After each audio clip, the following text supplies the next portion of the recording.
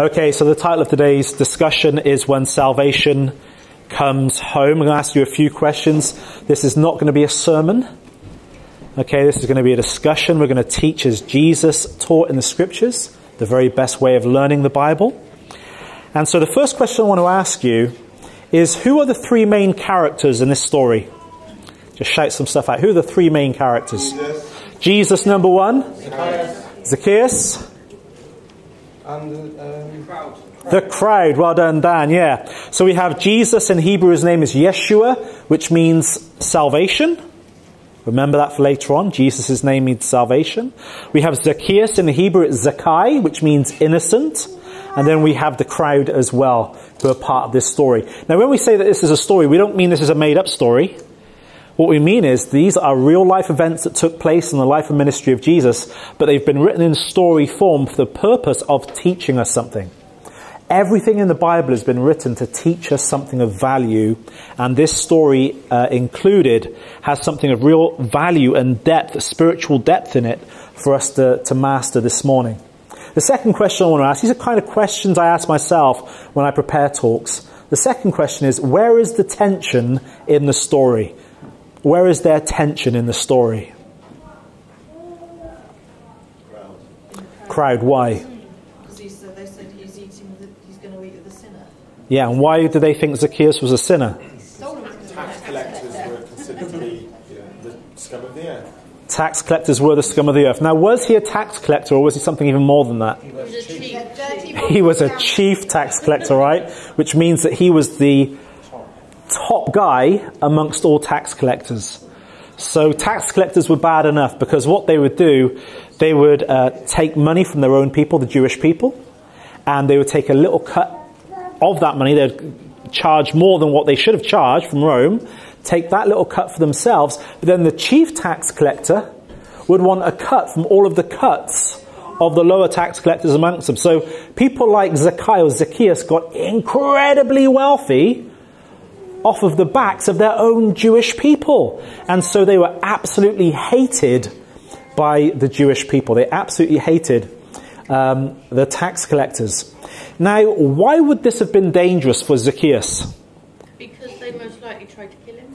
Yeah, who would want to kill him? Everyone. Well, no, they all hated him, but specifically there was a group of people beginning with Z that hated tax collectors.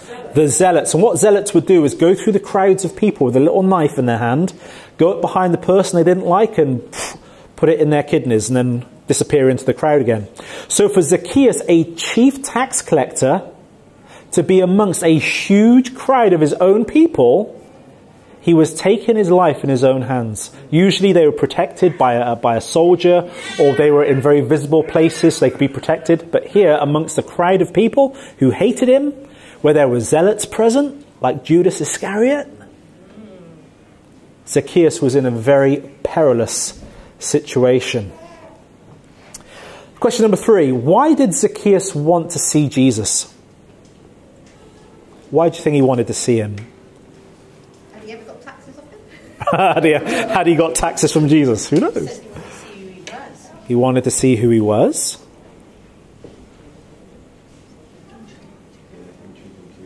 Intrigue, curiosity. What might he have heard about Jesus? What's been happening prior to this? Miracles, okay. Now, what did the Jewish rabbis teach about the coming of the Messiah? What did the Messiah do when he arrived? He would get rid of the Romans. Overthrow the Roman Empire. Yeah, that's true. So maybe Zacchaeus is a little bit worried about his job. Who knows? Yeah. What else? What type of miracles would the Messiah perform that normal people couldn't perform? Healing a Jewish leper. Healing people born blind. Driving out mute demons. Yeah, so these 3 miracles, according to the rabbis, normal people couldn't perform. You could perform other healing miracles, but those 3 healing miracles, healing of a Jewish leper, healing of a man born blind, and healing somebody with a mute demon, that was something only the Messiah could do. And Jesus had been performing these miracles all throughout Israel, and that's why he was drawing such big crowds. Because the crowds are saying, hey, this Jesus character, he's doing the very things that our rabbis have taught us only the Messiah is supposed to be able to do. So maybe this Jesus is who? the Messiah. And Zacchaeus wanted to see this Jesus and wanted to decide for himself, could this possibly be the Messiah? Now, why might Zacchaeus' attempt to see Jesus appear to be undignified? Climbed a tree. Climbed a tree. And what did Jewish men wear in those days? Tunics, right? They didn't wear trousers like we do today. Okay, and who is he representing? Rome. He is a Jewish tax collector for Rome, a chief tax collector, somebody of great importance to Rome because Rome was being funded by this guy through the Jewish people, of great importance, and he's wearing a very long dress type of thing. So climbing a tree is probably not the most dignified thing you can be doing in that position of honor and wearing that item of clothing. So businessmen who work for Rome, generally speaking, did not go around climbing trees, okay, especially when they were wearing a tunic. So what was it that caused Jesus then to stop and call Zacchaeus down from the tree? The sycamore tree. What was it that caused Jesus to stop and say, Zacchaeus, come down from there? Why did Jesus pick him out? Weren't all the crowd sinners? Because he loved it. He was a chief sinner. Amen, Boyd. Always claimed him as a sinner. So even the crowd called him a sinner, even though they were sinners themselves. Absolutely. So the crowd saw him as what? Like the king of sin, the chief sinner. That, you know, if Jesus could relate to him and show him love and mercy and grace and kindness, then he could show it to anyone, right? And that's good news for us in here. Because no matter what you've done in your life, whatever you're ashamed of in your past, the great thing is that there is enough mercy and there is enough grace in Jesus to forgive you if you repent. Now, he's not going to forgive you if you don't repent. So let's not think that for a second, that Jesus just forgives me. No. There's always got to be repentance before forgiveness. But if you're humble enough to repent and to acknowledge that what you've done is wrong, and you come to God on the basis of humility and repentance, then God can and he will forgive you, because he doesn't love to hold sin against any of us, does he? He loves to forgive us, and he loves to bring us into that relationship. So that's one amazing reason. Can anybody think of another reason why Jesus specifically chose him? The fact that he was willing to die just to see Jesus. Wow. Okay. He was willing to risk everything he had, including his life, death, to see Jesus. Fantastic answer. A little round of applause for that one. Not too much. We don't want to get him proud. Well done, Donna. Can anybody think of another reason? Yeah, there was that one is what Donna said. That's brilliant. Jesus knew his heart, because throughout the scriptures it says that God knew Jesus knew man's heart, but also beforehand he told a parable of the rich man, the rich young ruler, and he said that, and the disciples asked him, if he can't get into the kingdom of God, then who can? And Jesus said, with man, nothing's impossible. All things are impossible. With God, all things are possible. And then the next chapter is this rich man. Yeah. Awesome, fantastic. So from that, Jesus knew his heart. He knew that even though this man was a gross sinner in his day, that there was something in his heart that was stirring. The Spirit of God was stirring in this man to want to see Jesus, want to meet Jesus, want to have forgiveness from Jesus, because he was such a great sinner. He had that weight of guilt upon him that he just wanted forgiveness, and he hoped that Jesus was the Messiah, to the point where he was willing to risk his life, willing to climb the tree. He was one of the chief sinners of the day, and he just wanted Jesus to save him. So if we can look at Zacchaeus in the tree as a piece of fruit, what type of fruit is he? A monkey nut. Monkey nut. You're insane. What type of fruit is he? Unripe or ripe? He is a ripe fruit in the tree, ready for plucking. And Jesus knows where everybody is. Some of us in here today, maybe we're a little bit hard. We're not in that right place yet for that repentance and that forgiveness to take place. But there are other people in here who came here ripe for the plucking. Maybe you don't know the Lord. Maybe you've been going to church your whole life, but you don't know Jesus as your Saviour. But today, there is something moving in your heart, and you just feel like today is the day that I've got to repent, change my life, and get right with God.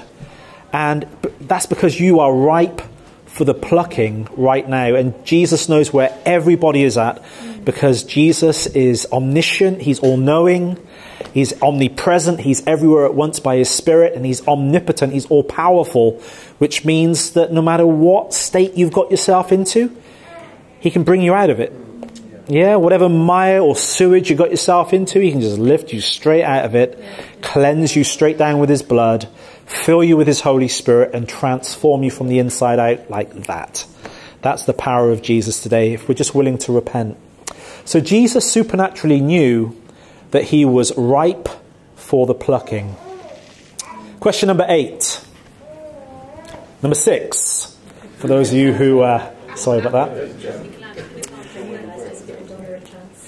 When Jesus called to Zacchaeus, why did Zacchaeus respond the way he did? Now look at the way that if you've got your scriptures in front of you, look at the way in which he responded. What did he say? Somebody just shout it out, Rich. Going to give up his wealth. Going to give up his wealth? Specifically, what does he say specifically? He says, I'm going to give half my possessions to the poor. Half of my possessions to the poor. Cheated anybody out of anything, which obviously he had. Yep. I will pay back 4 times that amount. I will pay back 4 times the amount of anything that I've cheated out of anybody. Why did Zacchaeus respond like that? Shame, absolutely. Complete change of life. Conviction of the Spirit, change of life. Money was no longer his God. Money was no longer his God. Awesome. More specifically, we're getting to the nitty gritty of the detail now. Why did he respond like this, being a Jew? Was this the maximum amount that the law of Moses allowed? Wow, okay. Give him a round of applause. That's too much. That's too much. Zacchaeus was a Jew. And being a Jew, he would have been raised in synagogue. He knew that what he was doing was wrong before the Lord. One of the 10 commandments is, thou shalt not steal, okay? And Zacchaeus had been stealing. And when we face the law of God, we come under conviction because the law highlights to us where we have screwed up, where we have gone wrong. When the Bible says, thou shalt not lie, all of a sudden we feel guilty in our conscience because we've all told lies, right? We're all liars. Every one of us. And so the law reveals to us our standing before God. We stand before God as liars. If we've ever stolen something, we stand before him as thieves. And who's never stolen something in their life?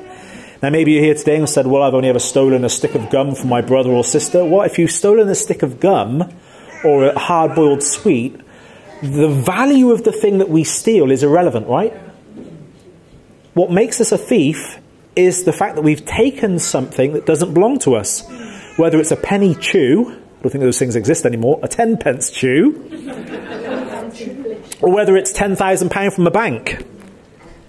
If we take something that doesn't belong to us, we are all condemned before the law of God as thieves. Now put your hand up in here today if you've never stolen anything. You're a liar.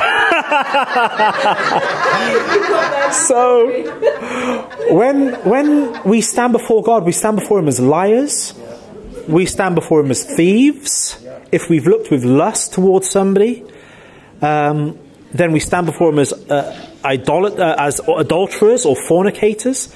If we worship money and we put our money before God, we're idolaters. I mean, when you look at yourself and you compare yourself into the mirror of the 10 Commandments, boy, oh boy, do we fall short. Yeah. We are revealed as sinners before God. And Zacchaeus, being a Jew who knew the law, the weight of guilt upon him, the weight of conviction upon him for all of the gross sins he had ever committed, it was just crushing him. But he also knew in the law of Moses that it says this. Exodus 22 verse 1 says, whoever steals an ox, has ever stolen an ox before? Those things are not easy to steal, right? This isn't like a packet of Chewits from a local shop. An ox is big. Whoever has stolen an ox or a sheep and slaughters it or sells it must pay back 5 head of cattle for the ox and 4 sheep for the sheep. If you steal a sheep, you got to pay back 4 times the amount of a sheep. 2 Samuel chapter 12 verses 4 to 6. Nathan the prophet is speaking to David, King David. And King David has behaved really wickedly in wanting to take Uriah's wife. And Nathan the prophet comes to David with this story. Now a traveller came to the rich man, but the rich man refrained from taking one of his own sheep or cattle to prepare a meal for the traveller who had come to him. Instead, he took the ewe lamb that belonged to the poor man and prepared it for the one who had come to him. David burned with anger against the man and said to Nathan, "As surely as the Lord lives, the man who did this must die." He's full of fury, right? He must pay for the lamb 4 times over, because he did such a thing and had no pity. And then Nathan turns around to David and says, "You're the man. You took another man's wife. You're the one that deserves to die. You're the one that deserves to pay back 4-fold, David." And David just comes under the weight of conviction of the law when Nathan the prophet confronts him with this. Now Zacchaeus knows as a chief tax collector that he has been stealing and robbing from his own people. The weight of guilt and conviction from the law of Moses is upon him. And so when Jesus, the Messiah, actually begins to talk to him, begins to develop a relationship with him and says, "Hey Zacchaeus, I've got to come to your home today," Zacchaeus is like, "What?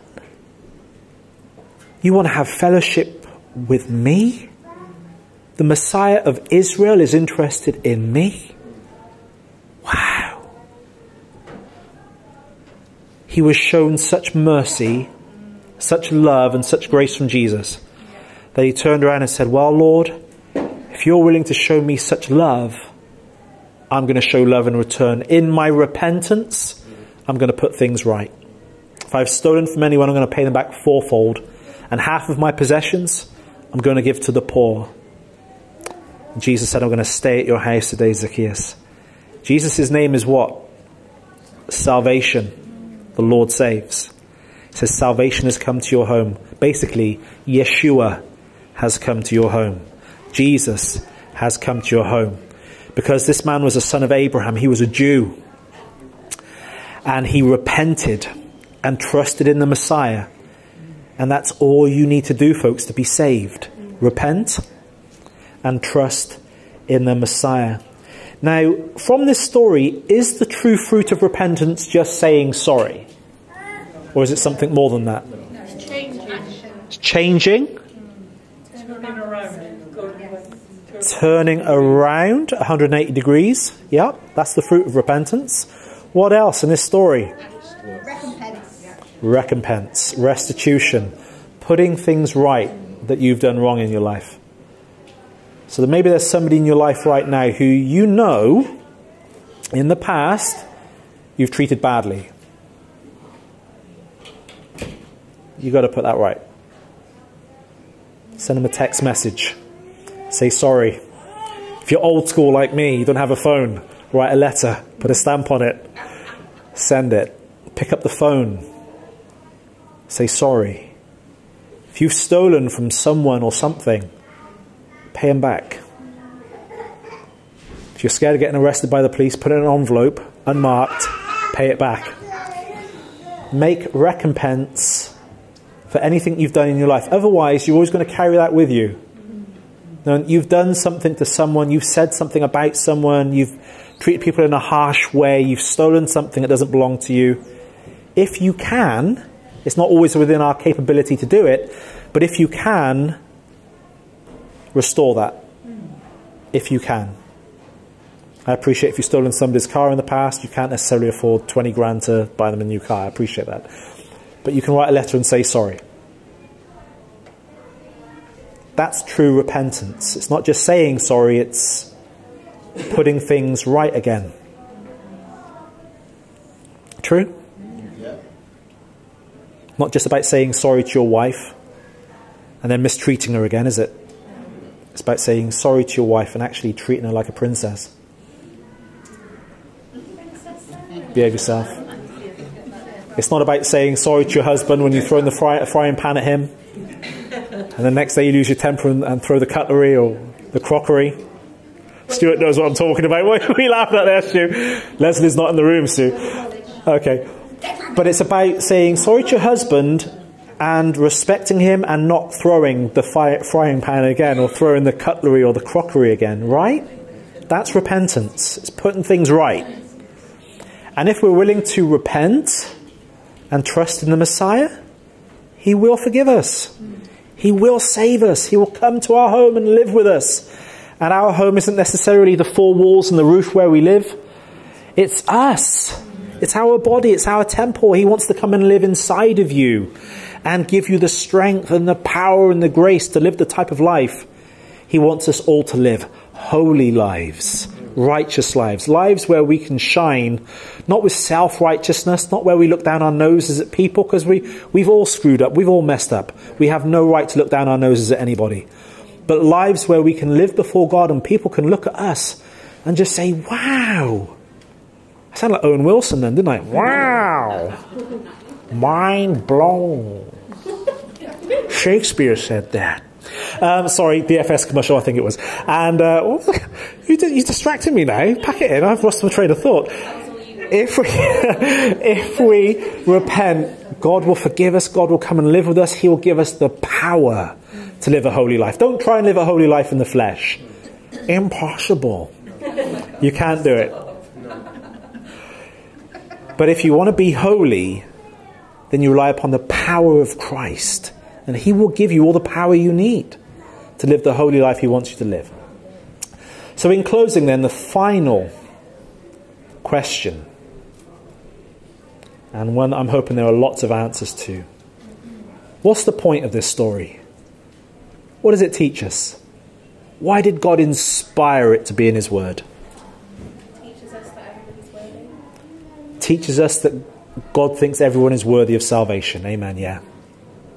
Gives us the template of salvation.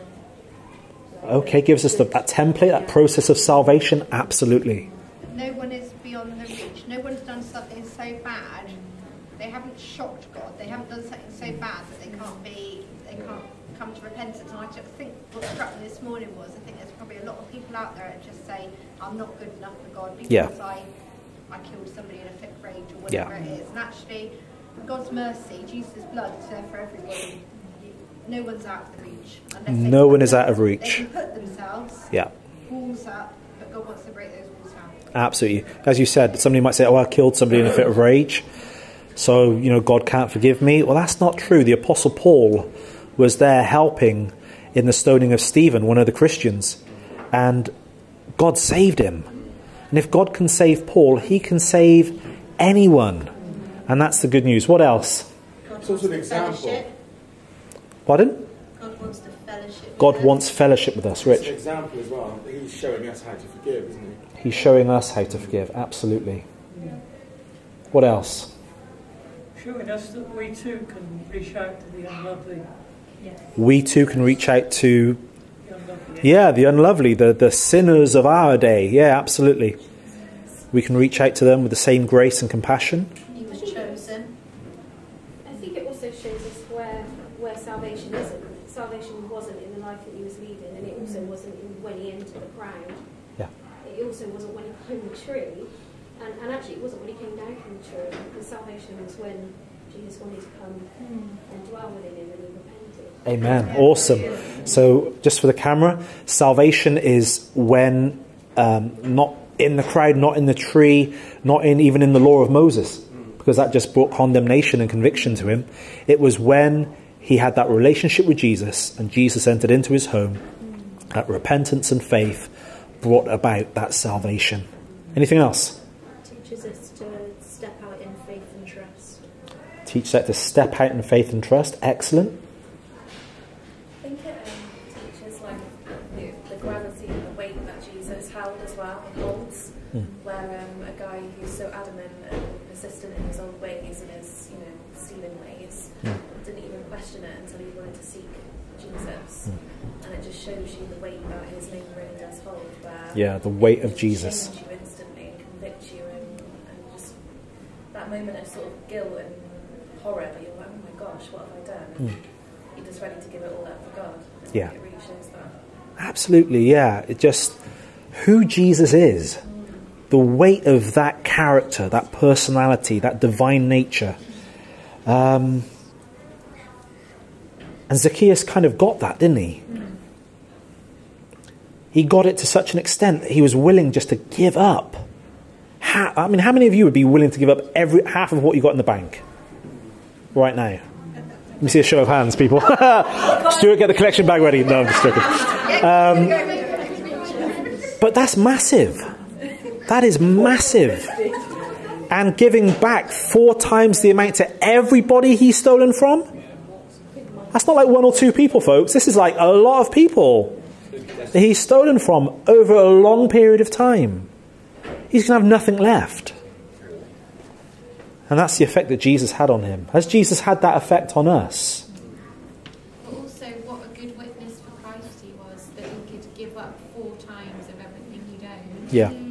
For somebody that he'd only just met and heard of before. And actually he'd done that because of repentance and the change of heart, because he wanted a relationship with Jesus. Yeah. And what a good witness that was for everybody else. He's a massive sinner, and look what he's just given up. Yeah. Changed his character completely, turned his life around for Jesus Christ. And he had gone from disobeying God's law, God's voice, God's word, to suddenly obeying it. And saying, right, I'm going to put God first, I'm going to put the Messiah first. I just want to say as well that Zacchaeus was chosen that day. Out of everybody that was there, Jesus went there specifically knowing who he was, his past, and went there that day to speak to him. Just for him. Just for him. And that's how personal God knows each of us. Like you said, he was there, he was in the tree ready, that fruit ready to pluck him. Jesus knew his heart before he even met him. He knew that there was purpose in being there that day. And that's how Jesus meets and wants to meet every single one of us. Amen. That we're chosen. Paul? Yeah, Cornelia. You just define what the difference is between conviction and condemnation. Okay, so conviction makes you feel guilty about a crime you've committed. And when you feel guilty, you can do one of 2 things. You can either harden yourself against that guilt and try and deaden the conscience, like taking batteries out of a smoke alarm, trying to shut it down. Or you can respond to that feeling of guilt and repent and be saved. Condemnation is when somebody judges you without giving you the ability to repent.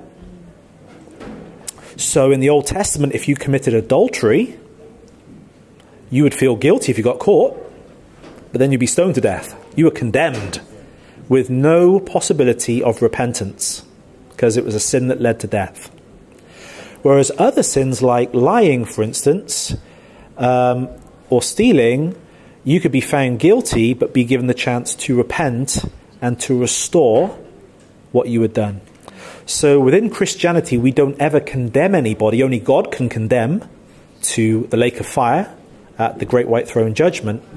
What we do is that we bring conviction upon people, and people will often turn around to me and say, don't try and condemn me, because they're feeling guilt. But that's not condemnation, that's conviction, and those two are vastly different.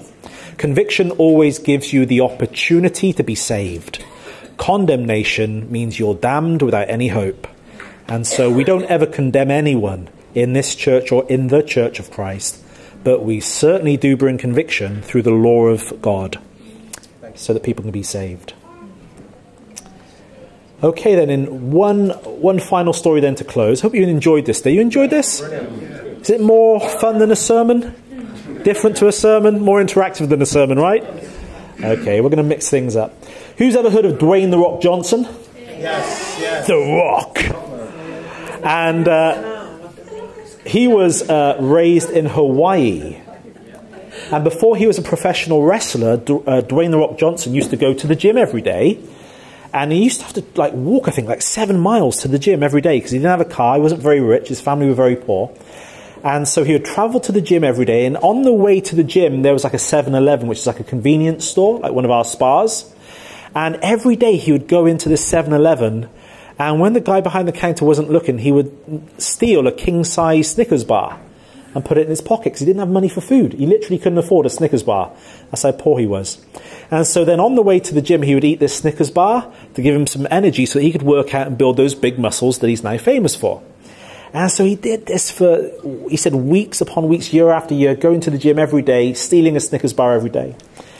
Well, when he grew up and he got famous and he moved to America and became an international kind of celebrity through his wrestling and through his movies, he decided to go back to Hawaii with his daughter.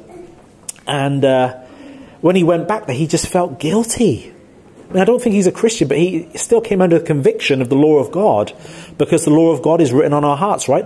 When Gentiles do the very things required by the law, it shows that the law is written on their hearts. And he felt guilty for stealing this Snickers bar every day, so he wanted to go back there and pay the guy back for all of the Snickers bars he had stolen over the years. So he decided to go back there with his daughter under this conviction. And when he went back there, he walked in, and the guy was there behind the counter doing drugs. So he was with his daughter, and now it kind of turned into this drug den.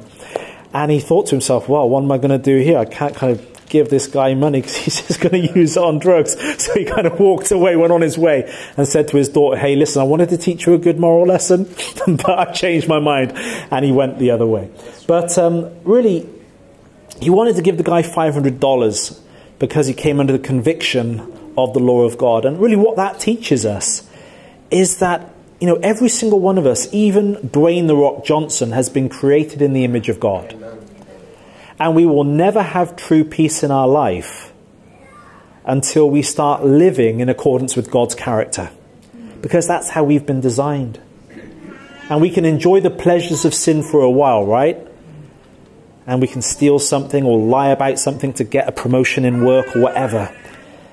But in our conscience, if in our conscience we're carrying around this guilt, we're never going to be at peace. We're never going to be happy. We're never going to have the joy of God. So this morning, may we as a people not only be a people who say to God, God, I'm sorry, but God, I'm going to put right. In Jesus' name, amen.